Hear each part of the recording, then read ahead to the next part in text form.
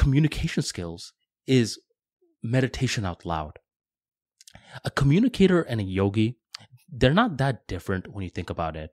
What the yogi does with their eyes closed, a great communicator does with their eyes open. What does the yogi do?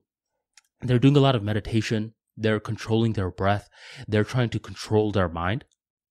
What does a communicator do?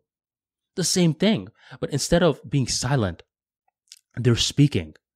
Whenever you're speaking, multiple things are happening. One, you are getting from all of your thoughts. You have tons and tons of thoughts.